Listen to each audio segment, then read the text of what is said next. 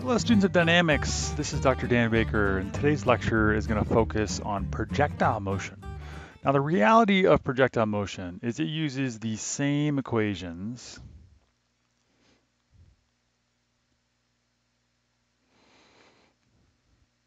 as Cartesian xy motion, so same equations as xy curvilinear motion.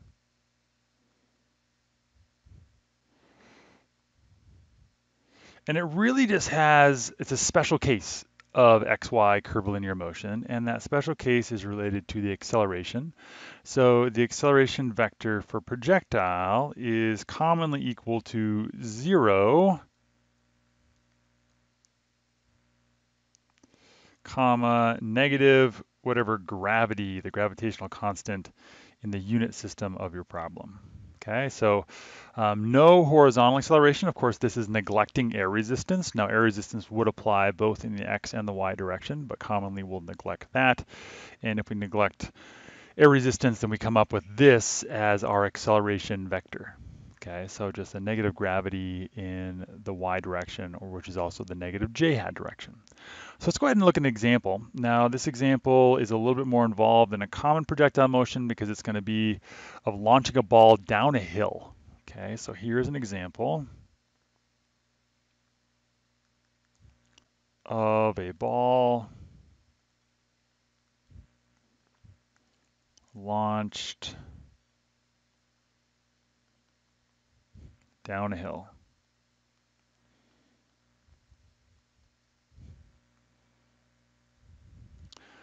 All right, so here is the diagram. If you could draw this line a little bit less than 45 degrees, it turns out that the slope comes from a 3, 4, 5 right triangle, so the angle is actually about 37 degrees. So let me go ahead and add that information here. So this slope is proportional to a 3, 4, 5 triangle. Here is point A.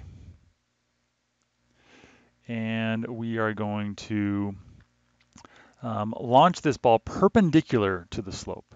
Okay, so perpendicular to the slope initially. So this would be VA. And then gravity is going to start to come into play, and it'll end up with some kind of a curve like this and land down the slope.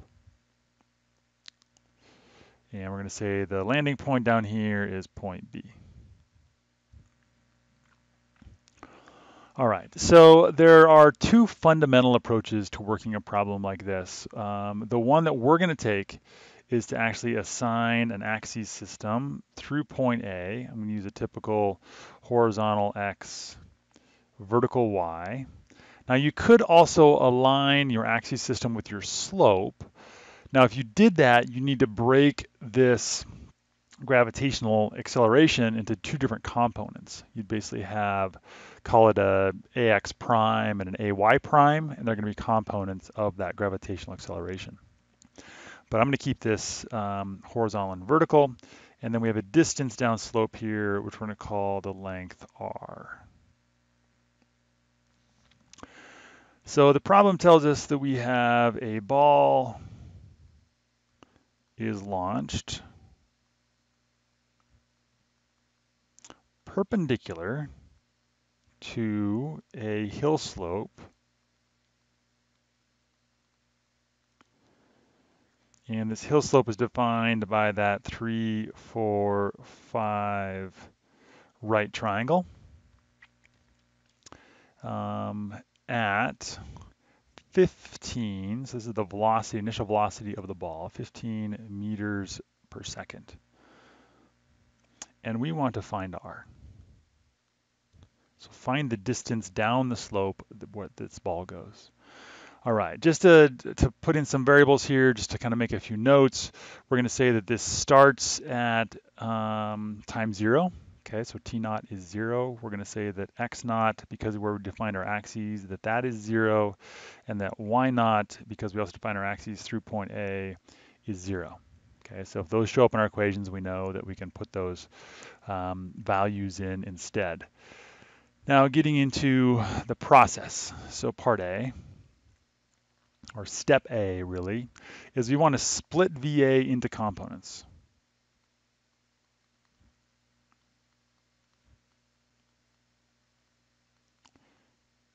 Because we know the total magnitude of the velocity, because we know the angle of the hill slope, we then also can resolve the components. Now let's zoom in here real quick to this diagram. And so if we have a 3, 4, 5, where 3 is on the vertical and 4 is on the horizontal, it turns out that for our velocity, we also have a 3, 4, 5. But in this case, it will be the 3 that's on the horizontal, and then the 4 that's on the vertical, and then 5 along that angle. Now, another way you could do this, just to pop this out real quick, is that we know that this angle here, call this theta. I also know that this angle here is theta, because that arm, or excuse me, because this velocity is perpendicular to that surface. We basically have this translation of a horizontal angle to a vertical angle for that perpendicular vector. Okay, so that gives us some components then to split VA into components. Let me get my zoom ratio back here. That looks good. So we can write that we have VA sub x is equal to 3/5, right? Because 3 is along the horizontal, 5 is along the hypotenuse. So 3/5 of 15. Now, this is going to be a negative value, negative because it's going opposite the x-axis. And so this is going to equal negative 9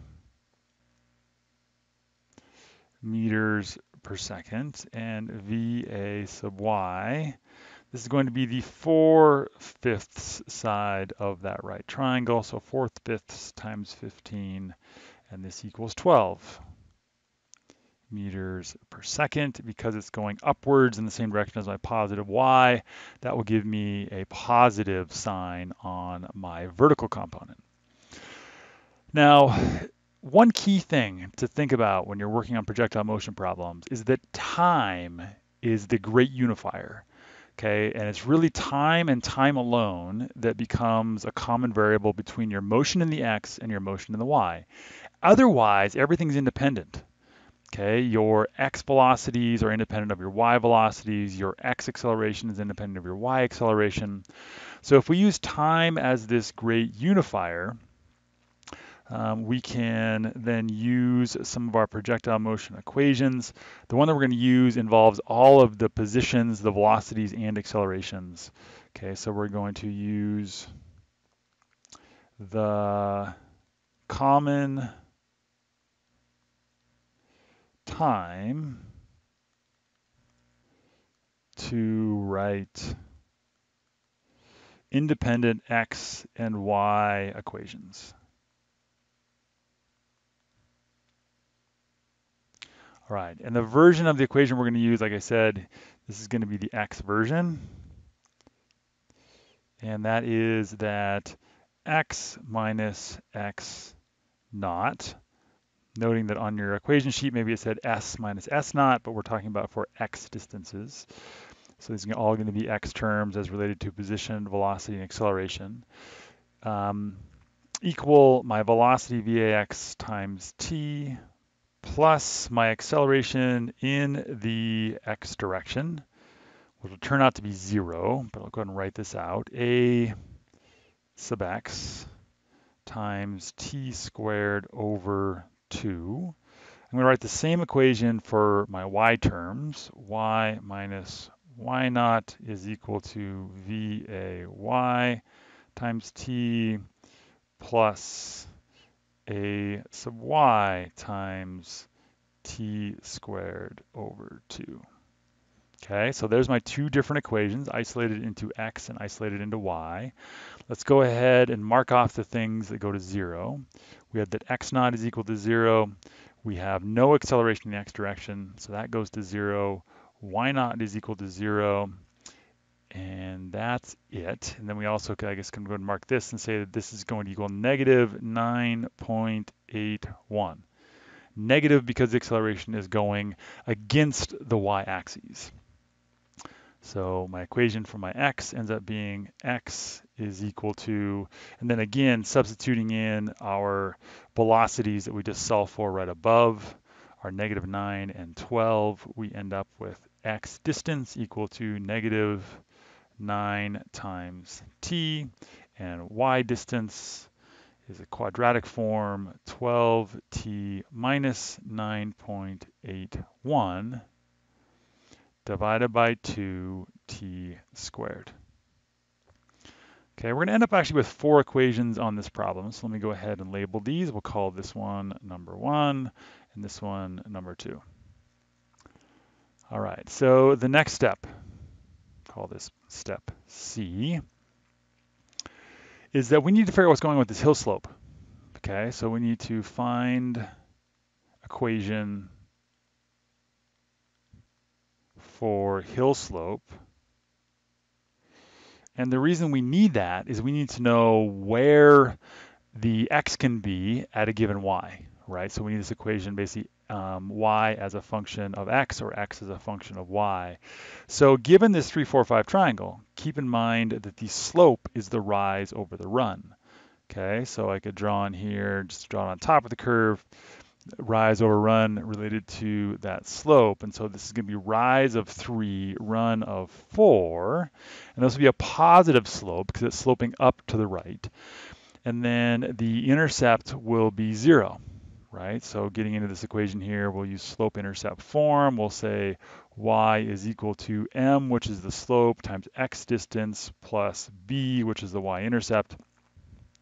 So now putting in our known values, we find that our y is equal to 3/4 times x, and then b goes to 0, right? Because our intercept was 0.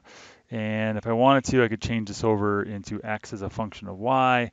Technically, it doesn't matter which direction you go in this. I was going in this direction. X is equal to 3/4 times y, because I want to substitute in for this term right here. I just thought that would be an easy path forward working through some substitution.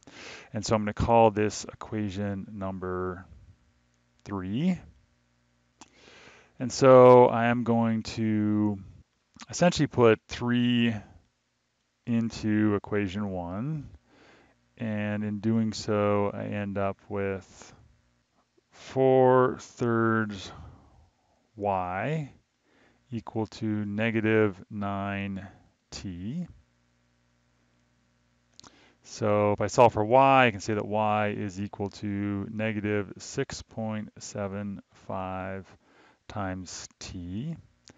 And then I'm going to put this term into equation 2. Okay, so I'm going to call this one number 4. And so I'm going to put 4 into 2. So now I'm just kind of working through the algebra here. And we end up with -6.75 equal to 12 times t minus 4.905, which is at 9.81 divided by 2 times t squared. So then I can convert this into a polynomial quadratic. Okay, so I'm going to put these in order. 4.905 times t squared, and then my t term plus 18.75 t. Oh, I forgot a term here. Just realizing looking at my coefficients is like those don't add up. This here, you might have already caught this, but we need to bring in that t, just like we had a t right here, right? That's the equation we substituted in. I just forgot to write it in there at that point. So then back over to my black pen, and we have plus 0. Okay, so you can put this into a polynomial solver if you wanted to, find your roots, and we find out that t is equal to 0, and t is equal to 3.822 seconds. And that's great because we know that the ball is on the slope, both at A, also at B. And it took 3.822 seconds for the ball to get down to B. And so in the last step, basically we used time as that great unifier to figure out our distance down the slope. And so a couple different ways we could do that. The path I chose on here, part D, is to find r. We know that our x distance from our equation 1 was equal to negative 9 times t, so negative 9 times 3.822. We find out that the x distance is equal to negative 34.398. That's in meters. And then once again, multiple ways we could feed this into our y equals mx plus b equation. We also could take a look at this. The way I thought about that was as a right triangle. So here's my triangle with this as x, this is y, this is r. My angle here again is related to this 3 on the rise, 4 on the run, 5 on the hypotenuse, right triangle. And so I can use this relationship actually and right triangle trig to say that x is equal to r, and this is going to be the cosine of theta, but the cosine of theta also in this case happens to be equal to the adjacent term times the hypotenuse. Okay, so coming from this adjacent, adjacent divided by the hypotenuse, by the hypotenuse, so r times 4 divided by 5. Realizing here that this 4/5 is equal to the cosine of theta. Okay, using that 3, 4, 5 right triangle. And so rearranging this equation and putting in our known value of x, we can find that r is equal to 43 meters. All right, so that's kind of the basic walkthrough of one of these projectile motion problems. The key steps on projectile motion problems, on any projectile motion problem, quite honestly, a key step is right here. It's using these kind of the full equations that involve the position, the velocity, and the acceleration and time, right, all wrapped up in one equation. And you can do that both in the x and also in the y. For this problem, we need an additional equation down here based upon our hill slope angle. So we added that as an additional equation to resolve that our elevation was going to change of that hill slope. And then in the end, we ended up doing some algebraic manipulation to solve for our unknown. In this case, that unknown was the value r. Hope this was informative to work through a more complex projectile motion problem, and I hope you have an awesome day.